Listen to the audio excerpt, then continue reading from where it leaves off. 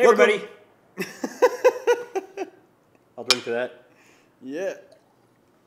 Well, welcome to You Gonna See That. This is where we sit back, drink a couple beers, watch some trailers, and figure out if we're going to go see that. Today we've got Steve Brocksterman. He's the guy behind the camera on a lot of our stuff. Hello. And we're talking about Man of Steel, the new Superman film. starring Henry Cavill. Whatsoever. Henry Cavill. Hank, if you will. He was actually the little kid in The Count of Monte Cristo. He was Albert, the son. Rome! You're the only one that remembers The Count of Monte Cristo. Great movie. If you're not sure what trailer we're talking about, it's going to be in the link below. Well, this Superman looks very much like a I'm Superman and I'm the last of my race and I'm very alone. It talks like a lot about how Superman is alone. I think it's an interesting story to go with the dark Superman story. I support it. If we're gonna go with like what they did with Batman, that was awesome. We got to see that like real gritty. But it's Superman. I know, but he's still in this a real person that has real issues. You are an alien. Your entire race like is blown up. And you have to live with having these superhuman powers. I think that might have. But it's supposed to be like, ba ba ba, I'm Superman, you know. And people had a problem with the last one, where like, oh, he was spying on Lois Lane. It's like, well, you know what? Because he's a person, he has feelings. And now this one comes out, and now he's like, oh, but people don't like me. I'm an alien. Boo hoo. Screw you. You're Superman. Saying that you don't like this take on Superman. You prefer it to be like the trumpeting Superman of old. Yeah, but we've seen the campy thing. They've I'm not talking about campy. This is not. I'm not saying it should be campy. It's not '60s Batman. It should, but you know, I want to see Superman stop a plane from falling on a. I really like the Bryan Singer Superman. I don't care what you say. What do you think? Do you think this is going to be better than Bryan Singer's Superman? I think so. I think with just the director. I mean.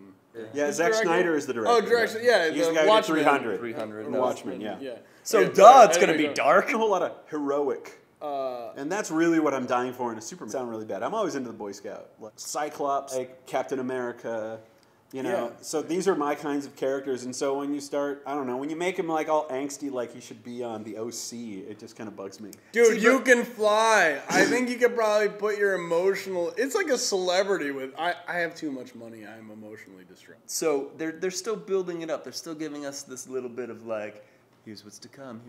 Here are the emotional stuff because there's gonna be mad kick-assery in this movie. I got goosebumps. You know, I think there better. Well, I agree. There better be like kick-assery in a movie with Superman. But I just find it interesting with the powers that he has, the turmoil he manages to get himself into. Comic books are all about that whole inner turmoil. I mean, if it weren't for good character stories, you know, Superman would have, died out in the 30s. As far as him having superpowers, I think that's the most interesting part of the struggle with Superman. Like, everybody always talks about how, like, oh, Superman's boring, he's overpowered, he can do anything he wants, he only has kryptonite to stop him. But with this, we get to see the internal struggle, we get to see this person who's not a person. Who has to control his power. Who can't be... He is a person. He's still he's a Kryptonian, but he's still a person. Okay. So here's this person who is, a superhero, and he has to deal with that. And he's such a good person that I think that takes some struggle. And I want to see that. I want to see that non-boring, I can do anything, but I'm choosing. That's what I liked about the Bryan Singer Superman. It was heartfelt. It had... laughter, like there was so many good laughing points in that, so it was like kind of lighthearted and fun, but at the same time it got kind of deep with Superman, and I thought Kevin Spacey as Lex Luthor was awesome. Like I never was like, oh my god, they're in peril, because I think that's the ultimate thing with Superman, indestructible. And that's what I liked about this trailer. I'm hoping that it's not a focus on here's this indestructible person, but here's this guy who's really struggling, and we're getting to see that like it's not just about it's him internal being pumped. and not it's internal. We get to follow him. So Superman is probably going to commit suicide before he gets taken out by kryptonite. What is he going to shoot himself in the head? Oh man! Superman. Actually, you know what I really dug about the trailer is the shot where he turns around and he's on fire, but he doesn't care. Oh yeah, Superman. I thought that was great too. Exactly. I was like, that's a very cool moment. He's on fire, doesn't give a shit. Yeah. Or when he gets like blown through the wall and into the safe, and you're like, that's Superman. Yeah, exactly. I would think if I was friends with Superman, I would actually like take him out to the desert and see what he could withstand.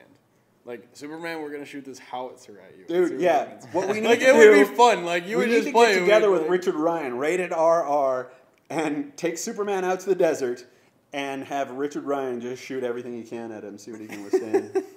Henry calls us. He's like, I'm in. That'd be awesome. There's no sequel. There were a couple of interesting things about this trailer.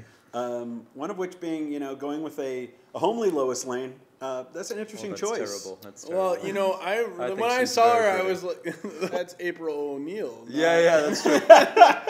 Lois Lane is a brunette. I'll give you that. Exactly. Amy Adams is a good-looking woman, but like I saw her in this trailer and was like, oh. That wasn't Issa Fisher? Also, Kevin Costner, one of the worst actors of our time, is in this movie.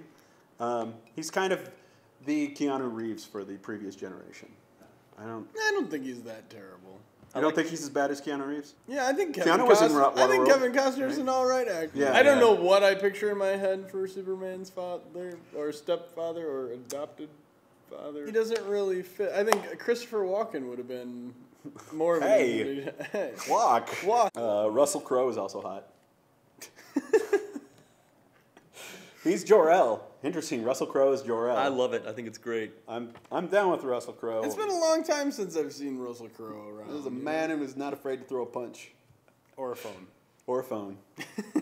Here's my little thing. The costume. The costumes are always something in these movies. And since Spider-Man, we've gotten this like little rubbery thing, textured costume going on. I want to know what that is. Is it rubber? Is it cloth? Is it just we want to give him texture? It does strike me as interesting that he was supposed to have built that out of his like blankets that he came to. I think it looks great. I think it looks fantastic, but I almost think it's a little too textured. I think the cape looks phenomenal. It's kind of Martha built it. Sorry, Martha. Martha. Yeah, I think Superman's costume has kind of always been a weak costume.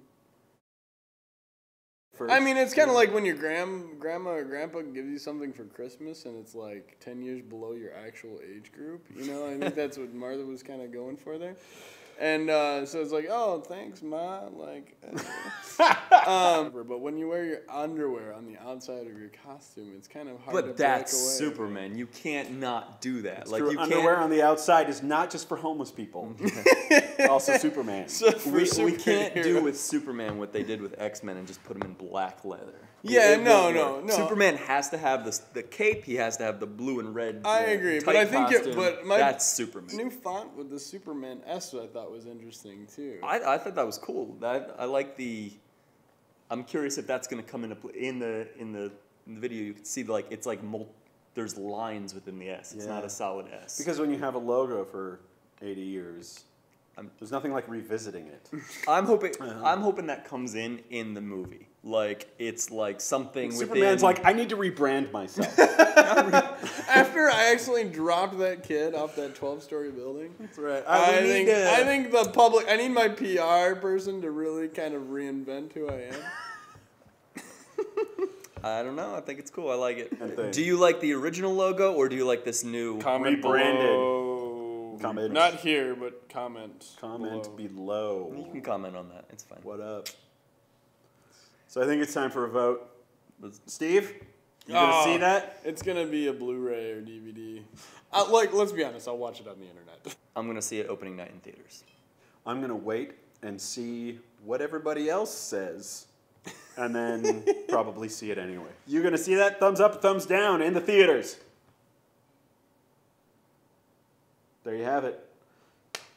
Subscribe to Mars Rising Films for more of this and other tomfoolery. This is Tom. That's foolery. Wait a minute. What's that make you?